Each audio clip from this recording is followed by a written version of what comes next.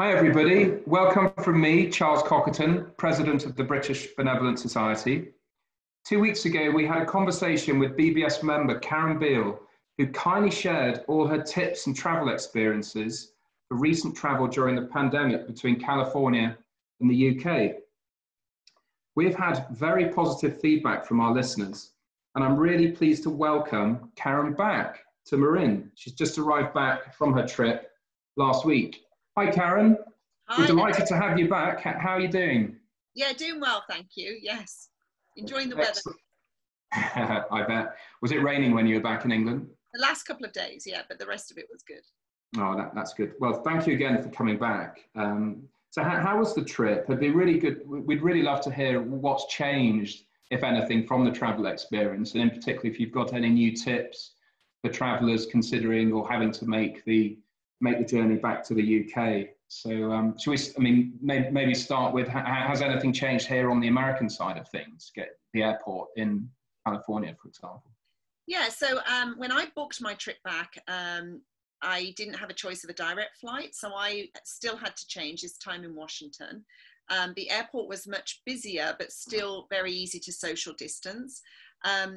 Pretty much everyone had masks this time, but they wore them, most of them wore them off their nose, which was the really oddest thing. So the airport, it was very interesting that people were wearing masks half on, half off, but easy to social distance, easy to get on the plane, etc.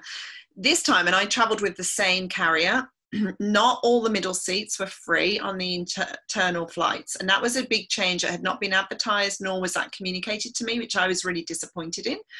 And when I got on the plane this time, there was somebody in my seat. So I obviously explained that I couldn't get into the seat because somebody was there. And they told me, just go move him, it's fine. And I said, no, not today. I'm not comfortable with that. I actually got this airline carrier because you clean their planes regularly, and I would really like a clean seat. So honestly, that took about 15 minutes to sort out. And what I found out is that the airline had just put everybody on furlough the day before. So the airline staff were a little less accommodating than they would be normally, but we ended up sorting it out. I ended up with a free middle seat next to me. But what I would caution everybody to do is speak to their airline just before they go. There are well-documented airlines who are keeping middle seats free. And the good news is SFO, if you travel from there, now has a direct flight to London. And once I got off in Washington, the next flight was almost empty. So the international flights are very, very low on people, low on passengers. So you have a lot of room to socially distance and things. The domestic flights seem to be filling up now. So just proceed with caution. So traveling from California, it sounds like if you're going from the Bay Area now with the flight available, would you go from SFO? I'd go direct from an SFO. Yeah, I definitely do that, especially because they're so empty. I'm not as worried about things like the restrooms and things like that. Again, we know more about COVID now. We know that you have to be in a place for a certain period of time in terms of viral load. So just going and using the restroom on a plane isn't going to necessarily concern somebody as much as it would have done at the beginning. And I think it's more important to have, 12 to 16 seats around you empty, which is what I had on my international leg of the journey. Right. So what was it like landing back in the UK? Has it changed at all there, coming off the aeroplane, going through customs? Is it stricter? Quite different going through customs this time, because everybody had to have the form downloaded beforehand or have filled it in on the plane. I had some technical difficulties downloading it beforehand, so asked to fill it in on the plane. They told me I didn't need to because I was a British citizen. I thought that was a little odd. I got off the plane. Of course, I did need to fill it in. It's a track and trace form. And it looked like everybody else had got the same message. I had technical problems. So there was, hundreds of people, very distanced, but all filling in forms before they could go through immigration. So you had to fill in where you were going to stay, where you're going to be quarantined, all your contact details, and the reason for your visit. So I felt that was much more buttoned down than last time. I didn't mind doing all of that because I think it's really sensible that people do quarantine when they first land in a country. So that was the big difference.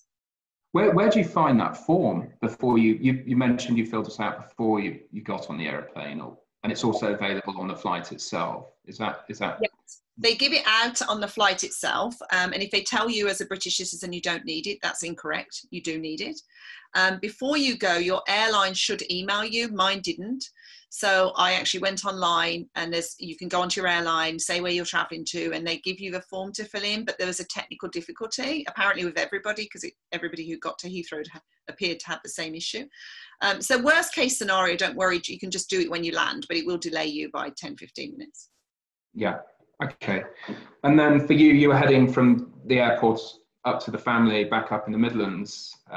So, I mean, the prep was going through collecting baggage, all of that stuff pretty quick. It's just the customs bit, great. Yeah. Customs bit was the only delay. Everything else was really quick. But what I would say about both Heathrow Airport and then when I first, you know, my sister came and picked me up, and when we got up to where I was staying in Knoll, just outside Solihull, it seemed way more relaxed this time, and there also seemed a real sense of, you know, we're living with this, and it's not a big deal. Leicester was still locked down, so you know, it felt like everybody's view was, we've got this under control. There was almost this sense of, you know, victory. We've got this under control. We feel good about, you know, continuing to social distance, but not having to worry as much as my trip before, where people were still on edge, I would say. It just felt much more relaxed. It felt like a British summer, even though you're having to social distance. Going down a high street as we came towards the area where I was staying, everybody was out, eating out in outdoor restaurants. Everybody seemed happy. There was nobody wearing masks, which still freaks me out because I'm now so used to wearing a mask. I find it odd. But everybody just seemed to be getting on with normal life. And that was kind of the theme the whole week I was there. And you went into self-quarantine in the... Yes. You were staying in a hotel rather than family, I think you mentioned. Yeah, this time I stayed in a hotel. The reason for that is because I was going to a funeral, and the event afterwards was at the hotel. So if I'd have stayed with family, in theory, I couldn't have gone to the event. And I didn't want to break quarantine. I just wanted to follow the rules. It was just easier. Yeah. I think it's a responsible thing to do. So you are allowed to go to a funeral, even if you're in quarantine. There's about 6 or 7 things that you can do. You can also stay over somewhere on your way to quarantine. I didn't need to do that. But so yes, I went to a hotel and quarantined. I asked for a separate room outside. It's a country house hotel. That all worked out really well. And all of the staff at the hotel, when they came to the room, they all came masked and kind of in full PPE, and I was really impressed. And it took me about 3 days to understand that that was actually just for me, like no one else in the hotel they were masked for. But because I come from the US, they were completely like freaked out about the fact that I could be this, you know, super carrier.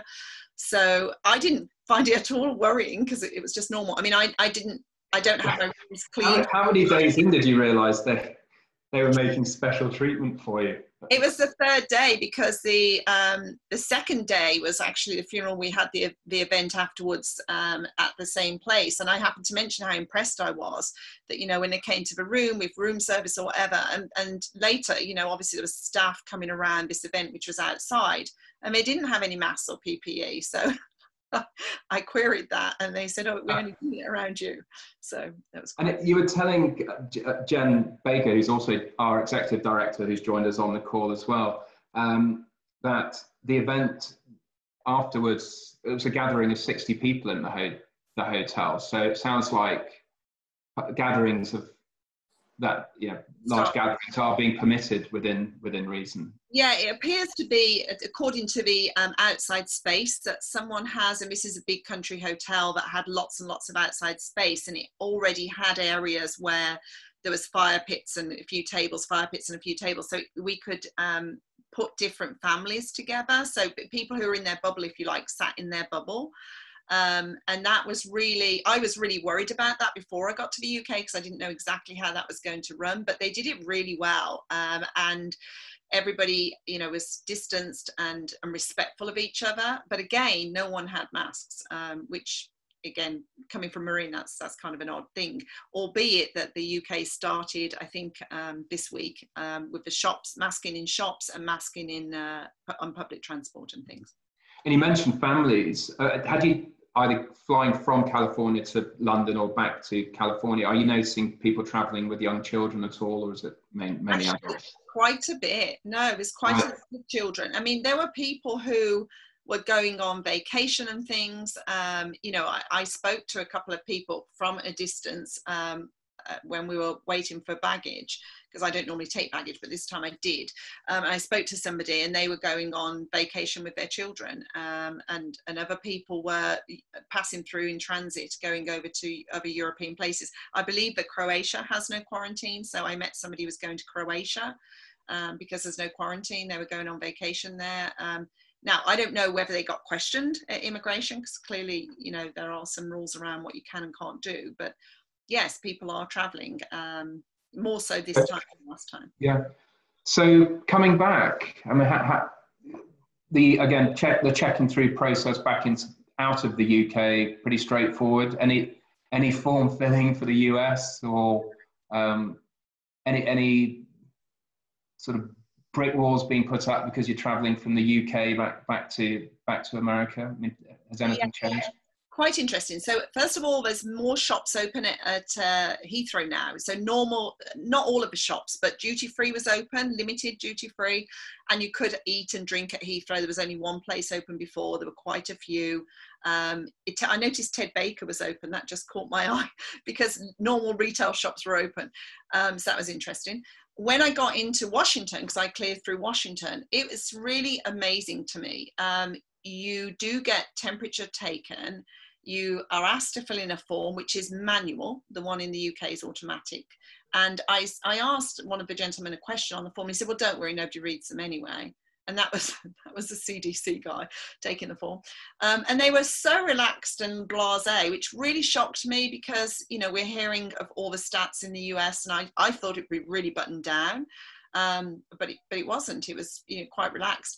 But then I got on the flight from Washington to SFO, and there was no checking when you got off that at all. And again, what that tells me is, you know, you can travel state to state with no checking restrictions at all. And yet when you're coming from a country that's got things under control, you know, my area was 2 people per 100,000 were being diagnosed with COVID. It was very low. And I'm coming back into an area where I don't know what we are at now, about 20 per 100,000 or something. And there was more concern about that than there was about the internal travel. So that struck me as worrying, frankly. Yeah, I mean, the timing of your trip, the last time we spoke, well, before you made the flight back to England, things really changed here, didn't they, Jen? And I'd say in the last 2 weeks in California, it's like the place has got switched back on again, and people have been everywhere you go, everyone's wearing masks and sort of gone back into full lockdown where you can see it. So that must have been quite a change just to there was a big see, but also deal with just coming back from, you know, relative normality in the UK. Yeah, there was a big change. I got picked up by a friend who's in a bubble with us, and you know, she was completely you know, anxious again, and everybody I've met since has pretty much been, you know, kind of disheartened, I think is the word. It feels like, you know, there's a sense of we're losing the battle here. And when I was in UK, it was all relaxed and we're winning the battle. So it literally was a tale of two cities, you know, two different worlds. It was so much more relaxed and like a normal summer over there. I get back and it's like, oh my goodness, you can't have your haircut again. You can't eat out. You can't, you know, go out. You can go out, but you're not supposed to go out. You can't go on vacation. I believe we're not allowed to go on vacation here. It's very strange, honestly. It's a little, what should I say, disorienting, I guess, because it feels so different. Yeah, it's well, thank you for coming back, and that's just invaluable to hear and have an up-to-date picture on what travel is like. And it's positive news to hear that there's direct flights now from San Francisco back into the UK. I think that's going to make things much easier for people, particularly if you're saying the travel within the United States was the most stressful part. Definitely. Yeah. I think it's going to be encouraging. Yeah, absolutely. Yeah, in the 2 weeks that you've been away, just to talk a bit while we have the opportunity about the British Benevolent Society as a charity and our mission of providing aid and relief to Brits in need. This has been our busiest 2 weeks for a long, well, in living history, I would say. And coinciding with what the changes and people going back into lockdown here, we've had a real increase in cases, number of them really sad. And so, yeah, very serious, obviously, in dealing with those. And Jen, having you on the line, it'd be a great opportunity if maybe you could share some of those stories and just talk about the impact that the charity is making and how we're helping people right now. I think one of the things that I want to start repeating either in our newsletters or when we talk to people who are just becoming familiar with the BBS is not often do people associate British expats as being vulnerable or who will be in need. You maybe think of an immigrant population or people who are, again, from an expat population, but you don't think of Brits as needing help. But we've learned so much over the past 3 months. So we already knew this, or sorry, more than 3 months, almost 6 months. But there are also direct flights from LA to Heathrow. And I know this because the BBS covered the cost of one flight for a Brit who was here on holiday, and he suffered a stroke and was in hospital for a little while and then had to wait to become stable and fit to fly. And so we're helping him to return home. We're helping another Brit who was on an O1 visa, and she just can't wait any longer for her visa to be renewed and for her to be able to find legal work. So she's made the big decision to go home. We have received requests from elderly Brits who can no longer afford to stay in their homes because their children were supporting them or supplementing their income. So in an indirect way, COVID is impacting their livelihood in so many ways, just ways that you can't imagine. But they're real needs. They're not superficial and out there. And through this, I've mentioned this in the newsletters, but also, the COVID-19 grants that we've provided have paid for medication and food and rent and gas and insurance, very practical things that people literally cannot live without, or they wouldn't have a roof over their head without this. And Charles, we were just talking about this before the call, and then I'll wrap it up, that $1,500 may not go far in the Bay Area or LA. And sadly, too, we've now had 2 different recipients call back and just see if there's any way we could consider helping them again. Sadly, we can't. That's part of our the rules and the guidelines of the organization, but we're working to try and put them in contact with other organizations that might be able to help them. So it's a bleak report from the relief side of things. Well, thank you for that update, Jen. And this is really important, where the community has to come together, and we want everybody to be aware that the British Benevolent Society exists. But if anybody can find it in themselves to maybe make a donation, it will go direct to helping fellow Brits less lucky right now. And Karen, again, thank you for coming back on. It's not just about the financial aid. We're looking to provide really practical assistance to people, or whether it's connecting individuals that might need different sorts of help or advice or tips. And above all, remaining as positive as can be at this stage. And we will get through this, and we will come out the other end. So thank you both again very much. And Karen, it's great to see you and great to have you back. Thank you. Yeah, things will get better. We've got to hold on to that. Thank you, Karen. It's always great to see you. Thanks, Charles. Thanks for the opportunity.